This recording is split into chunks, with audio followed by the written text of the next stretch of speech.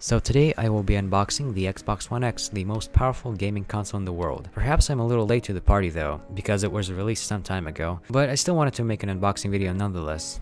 So when I pulled it out of the box, I did notice that it was a lot heavier than the Xbox One S that I have right now, but that is to be expected considering how much power it packs.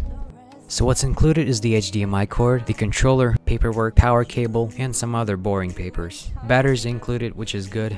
The Xbox itself is slightly different from the previous Xbox One S, but to an untrained eye, it's not going to be a big difference. The front of it has some sensors, a button, and the disc eject button, as well as the thing where you put the discs in. Right side has some cooling vents, and it's mirrored on the other side. The back has all the important ports, including the power port, as well as a couple of HDMI ports and some other stuff.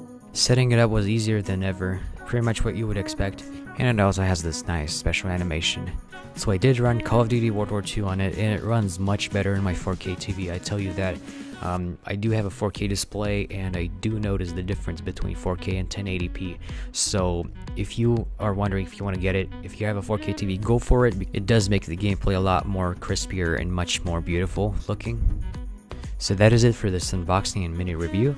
Thank you very much for watching, and I do recommend this product. Go ahead and buy it if you want it, and I'll see you next time. Thank you very much for watching.